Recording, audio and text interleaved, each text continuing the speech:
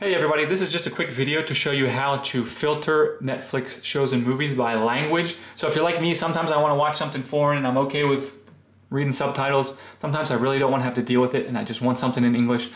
And especially, I live in France, so I get a lot of stuff in French, a lot of stuff in English, and it gets all jumbled up.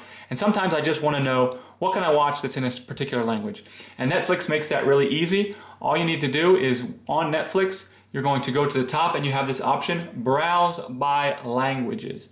So I'm going to click on Browse by Languages, and then it gives me a couple options in terms of browsing by languages. So I can choose, do I want it to be something that's the original language, dubbed or subtitled? Then I can obviously choose the language that I want it to be in. And then another thing that's cool about this is it won't just give me like a totally uncurated list of those things.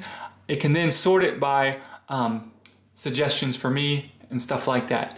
So again, they make it really easy to see shows and movies by language, and this is how you do it. So anyways, hope this video helped you. Thanks for watching. Have a great day.